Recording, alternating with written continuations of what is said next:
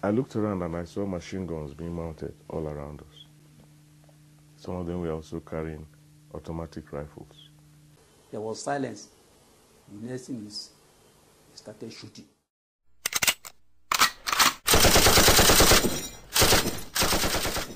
And my father was lying not too far from me. His eyes were open, but he was dead.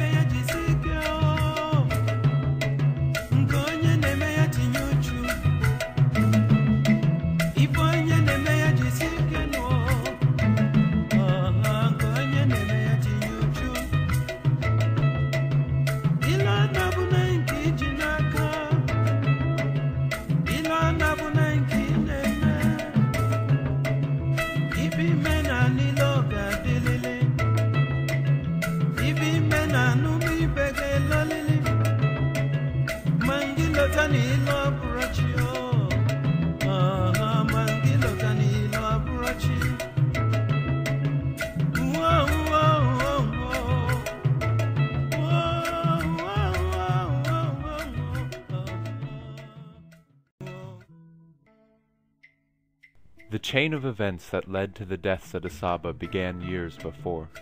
British colonialists created Nigeria by cobbling together many once independent territories, each with its own culture.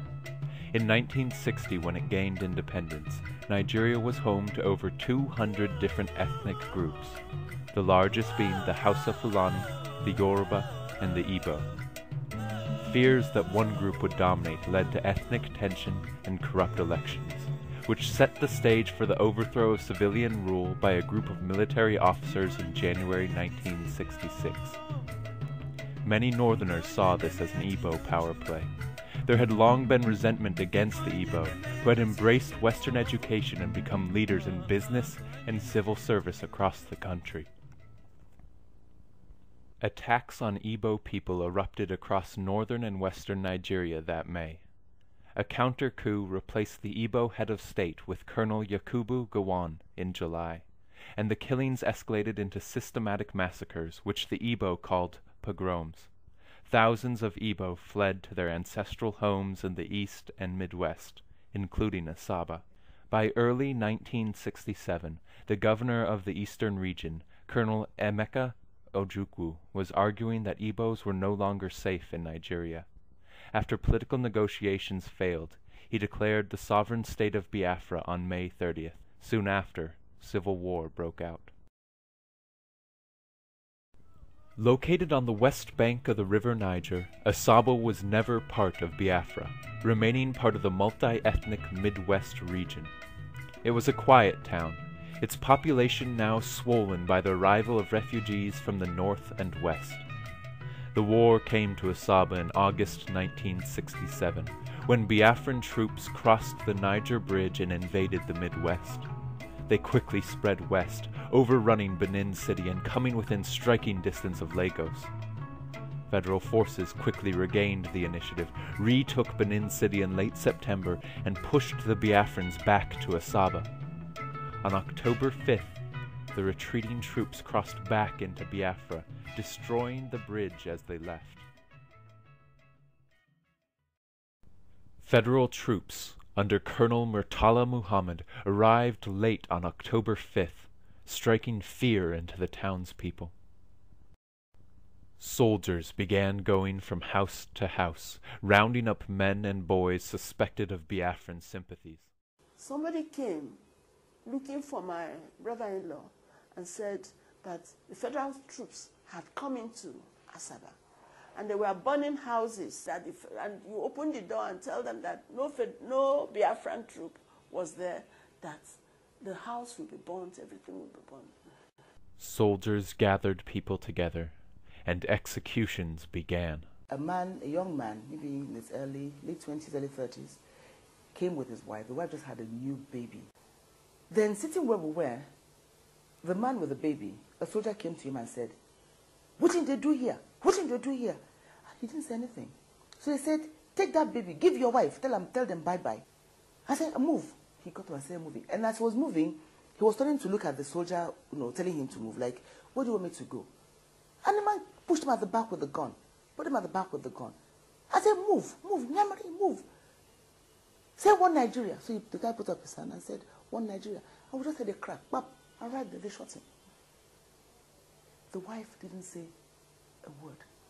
And I said, everybody, police station, that everybody should go to police station, apart from the old people, like my grandmother. So myself, my dad, I was walking behind him all the way.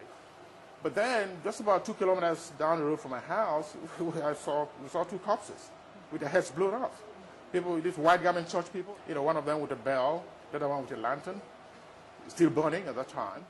So that was the first sign we got that there was trouble. So that sent shivers, down our spines. And so we got to the police station, and there was a huge crowd. And then the police station, come around, Mr. X, Mr. B. If you take us to his house, you'll be free. They had names they wanted to kill. And once in a while, they pick somebody from the crowd, go to the back of the house, and they hear gunshots. My husband and the brother, and all those about 400 people who were following them, they were shot at in front of the police station at Asaba again. I held on to the person I saw, the soldier. I said, "Why did you kill my husband?"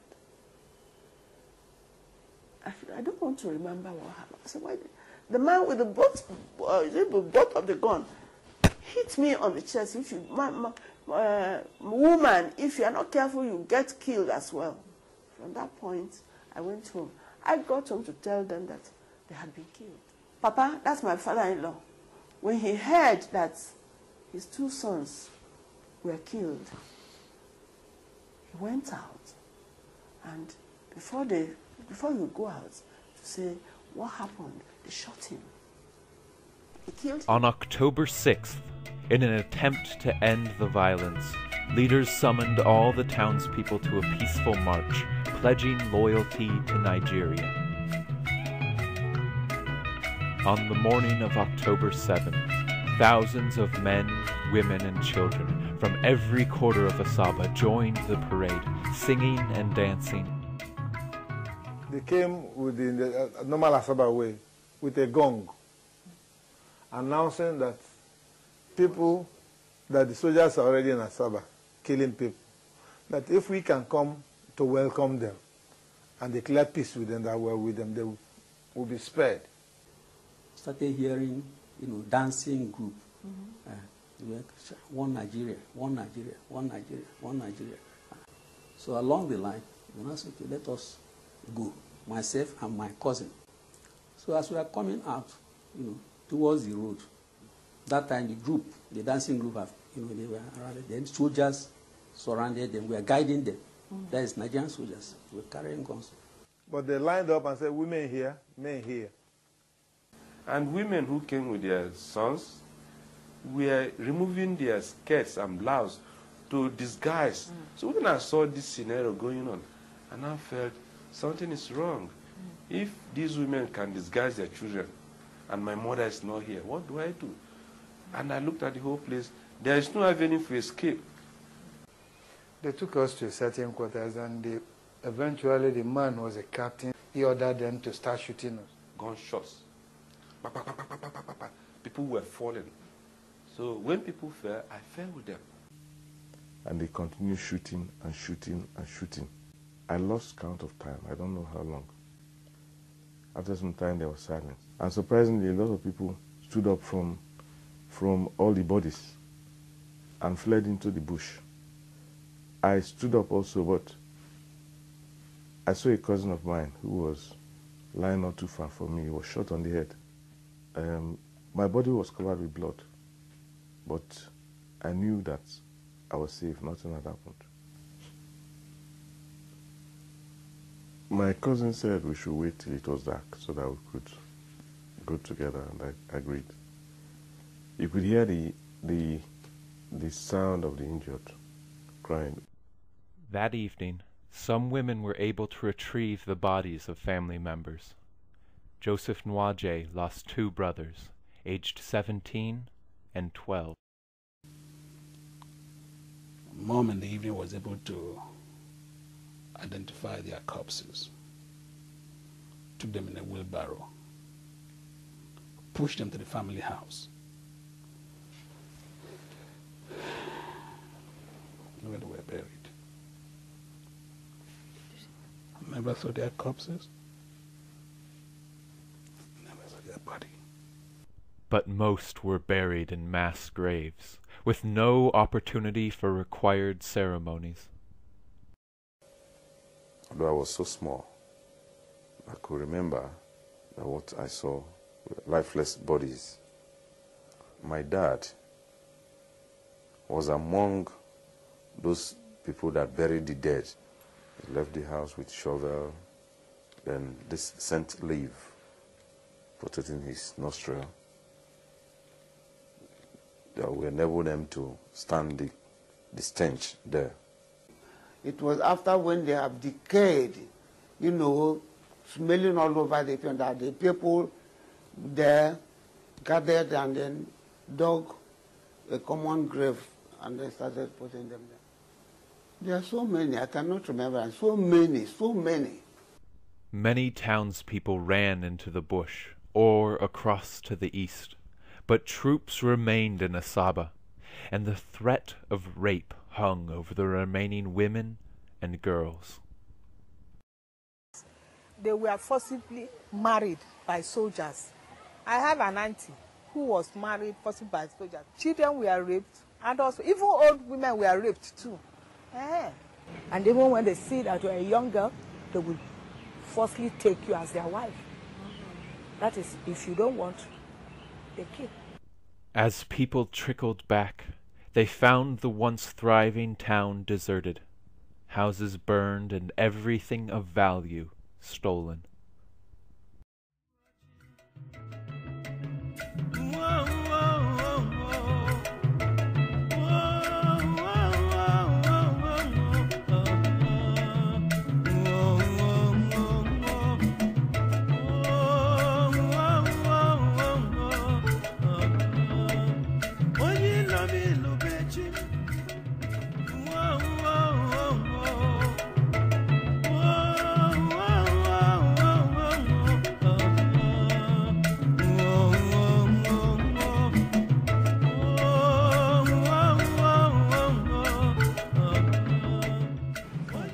We have no home to enter, no house to enter.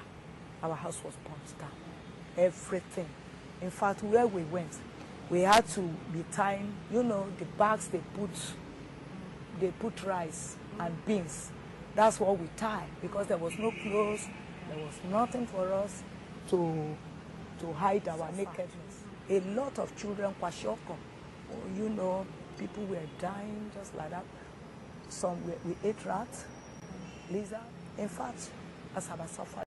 Exactly how many died on October 7th is not clear. Between 500 and 800 seems likely, in addition to hundreds killed in previous days. Many families were decimated.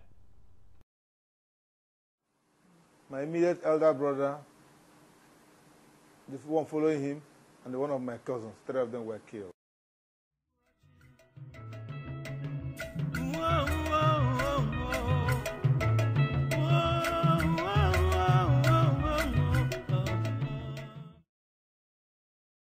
You need to know who my husband was. Harmless, no, couldn't harm anybody. He liked life, he liked himself, he was a lovely man. And they just knocked him off life like that.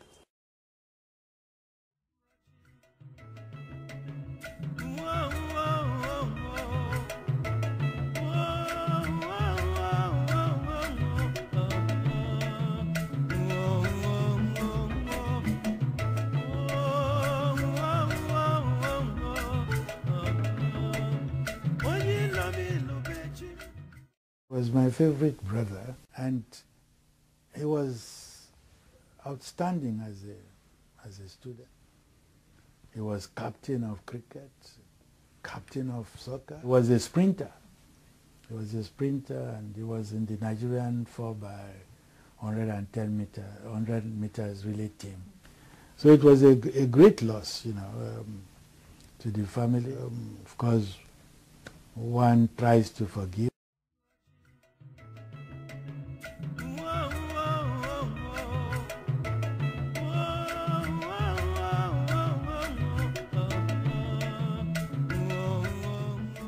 Leo Samuel Isichei, and he was a teacher, a darling father. We looked up to him so much. He was everything to us, and he wanted to bring his children up to make sure that they had education. I want people to know, because not many people know what happened. Even my own children, because God knows why I had to survive, for me to have a story to tell. And that's what I'm telling you now. For decades, the massacres at Asaba remained almost unknown outside the community. In 1967, the Nigerian press was tightly controlled, and few foreign news reporters were on the ground. In the words of Nobel laureate Wole Soyinka, the Midwest Igbos had become the most vulnerable Nigerians. The war itself became internationally famous in 1968 after the federal government imposed a blockade, starving Biafra into submission in 1970. The silence began to lift in the mid-1990s, and some survivors testified to the 2001 Nigerian Human Rights Violations Investigation Commission, known as the Oputa Panel, which set the stage for more people to speak. It was for us the first opportunity that we're going to have to even air the matter, but the aim was really to begin something by way of a healing process. If you wrong somebody and the person has an opportunity to talk about it, and assuming you show some contrition, you apologize, or you go some way into alleviating their pain and suffering, then the healing process can begin. 4 decades after the war, Asaba is a busy state capital looking to the future. Yet the scars remain. These are visible in the derelict buildings that remain unrestored and on the bodies of those who survived. And they are invisible, borne by Asabans who have kept the memory of the cruel deaths of their fathers, brothers, and uncles. The people of Asaba do not want retribution, only to tell their story, allowing the massacres to become part of Nigerian collective memory. After the war, the then head of state, the state, General Gowan, said that the war was a war between brothers. No victor, no vanquished. Okay. But what happened in Asaba wasn't a war. There was no fighting going on in Asaba when the federal troops got there. No fighting whatsoever. Those that they killed were not soldiers. They just took them and lined them up and killed them. Even in the history books, in the military history books, there's no mention of it. It has got to be part of our history. Because if you don't have a history, you really cannot go ahead in life and go ahead properly. It's got to be part of our history. Nigeria is a mix of so many different people, different tribes, languages, religions, everything. I was born into this entity called Nigeria. I am proud, very, very proud to be a Nigerian. But so also, I am very proud to be female. I am very proud to be an Igbo woman. I'm very, very proud to be an Asaba woman. This country belongs to all of us equally. Nobody should be made to pay any price that is way beyond that which is necessary to keep the country going. We paid more than a necessary price during the war. Thank you.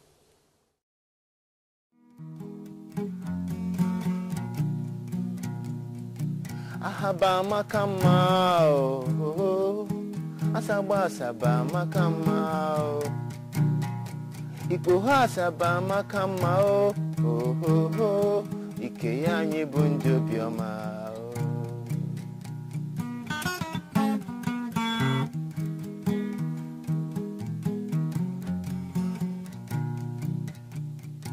Ahaba makama oh oh oh oh.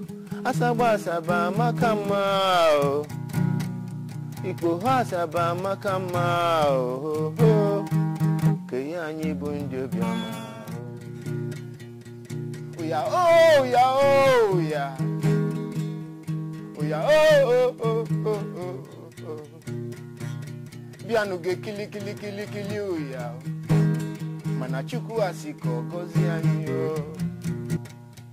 Oya oh ya oh ya. Oya oh oh oh oh oh oh oh. Kile kile kile kile kile oya no. Mana Chukwu asị ka ọ gọzie anyị o. Ahabagoli benu ndị obiọma. No maka ya libe ka Chukwu ji wefu anyị n'anya. Ebe Chukwu si n'anya mafuzi ụya n'ụwa nchi ọzọ nụ. Na sọ ngozi bụ ife onye la anyị n'ụwa. Ahaba maka mma o. Asaba asaba bụ onye mma o. Ikpe ha asaba maka mma o. Ike anyị bụ ndị obiọma o. Asaba maka mma o. Asaba asaba maka mma o. Asaba makama oh